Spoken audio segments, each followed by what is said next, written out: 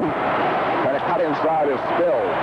And back comes Napier. Pass blocked by John Wensink, covering up on the fence and doing a nice job. O'Reilly races Robinson. Into the corner they go. And O'Reilly touches it. Prevents icing. Great work by O'Reilly.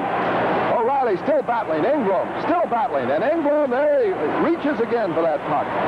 And O'Reilly pinned by Risebrough now.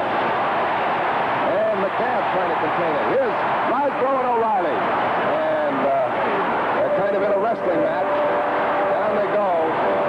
And they'll be going out.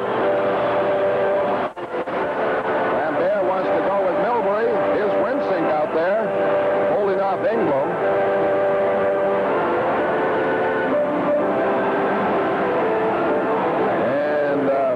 Trying to separate Risebrough and O'Reilly.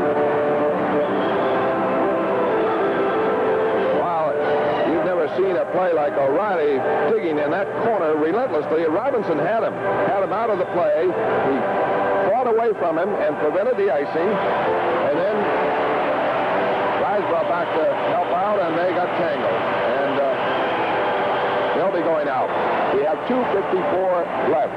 And Max McNabb, father of Peter McNabb, general manager, Washington Caps, will be your guest. He's got an O'Reilly-style player there, that Ryan Walter. Oh, he's a great player. We're going to chat a little bit about Peter and Ryan Walter and the Washington Capitals. From the Forum in Montreal, the score, the Canadiens 2 and the Bruins nothing. First major of this series, O'Reilly getting rammed into the boards by Robinson, but look at that tenacious checking by O'Reilly, who never stops no matter what the score or the circumstances, and he keeps after. That's Engblom now he's working on, and here comes Risebrough, and they get tangled up, drop their gloves, and away they went. And we have the first 5-minute major penalties in this series.